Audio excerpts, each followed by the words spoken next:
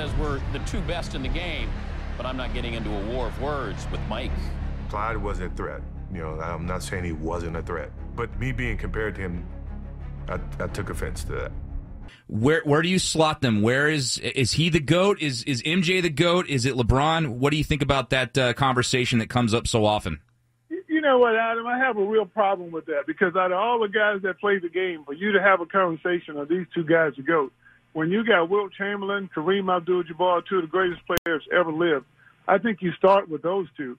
And then you got guys like Dr. J, Larry Bird, George Gervin, Elgin Bailey, Oscar Robertson, Jerry West, all those guys are in the conversation. And so for people to bring this up today, to me, it's just unbelievable. And I love Michael and LeBron, but still, let's not take something away from those other guys who played. Yes. Taylor does not get his due respect. Kareem Abdul-Jabbar, every year he played, he had a chance for a championship. I mean, think about that.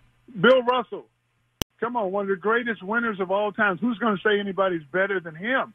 And Wilt Chamberlain, the greatest single player to ever play the game, 50 and 25. Who was ever better than Will? So how are you going to say somebody's better than those guys? I just don't even get it.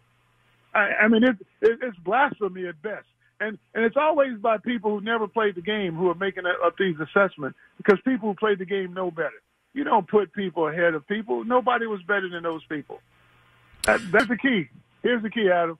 Everybody has their opinion, and they're entitled to it. Right. I respect everyone's opinion. But for the guys who have the knowledge and who actually had the expertise, and I asked a guy by the name of Bill Russell, who saw Wilt, who saw Michael, who saw LeBron, who saw Kobe, who saw me, who saw Hakeem.